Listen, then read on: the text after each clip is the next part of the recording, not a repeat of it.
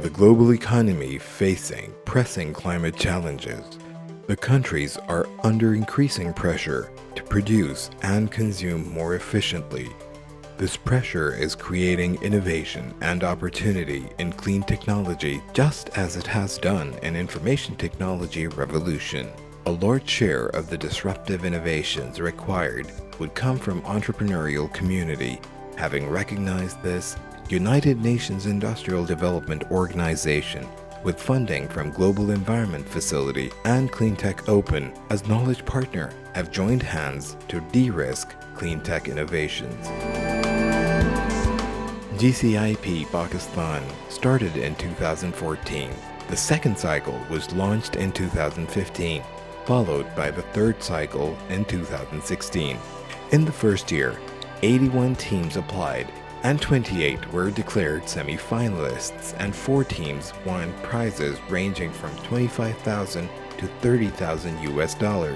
Plus, the national winner was sponsored to participate in the Global Forum in Silicon Valley, USA. The program has completed its second cycle of call for awards in 2015 with great success. It attracted 332 innovations, out of which 55 best SMEs and startups were supported through extensive mentoring, training, access to investors, and showcasing opportunities. The 5 national winners of the call were awarded with prizes ranging from $20,000 US for the national winner to $15,000 for the other 3 prizes, with an additional prize of $15,000 for the most promising women-led business in the categories of energy efficiency, renewable energy, water efficiency, and waste to energy.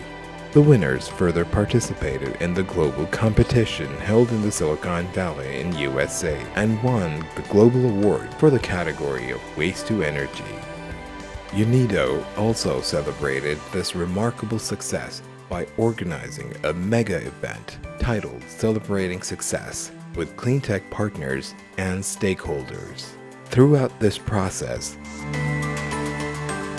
gender mainstreaming has been one of the main cross-cutting considerations of the project, which is ensured by adding 1 additional award only for the most promising woman-led business in the Call for Awards 2015 and onwards. The award attracted a significant number of women as team leaders and members to be part of the process.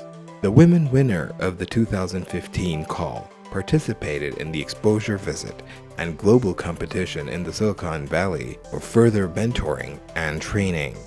These women winners and semi-finalists from 2015 are supposed to act as mentors and success stories for sharing their experience with potential applicants of the call for Award 2016 to motivate more women applicants this year.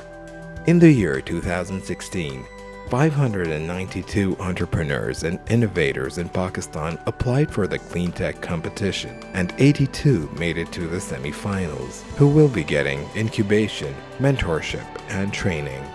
The very best startups from each country will be brought together for the finals in the Silicon Valley in USA, where they will compete for the global prize and will have the chance to connect with potential partners, customers, and investors from around the world.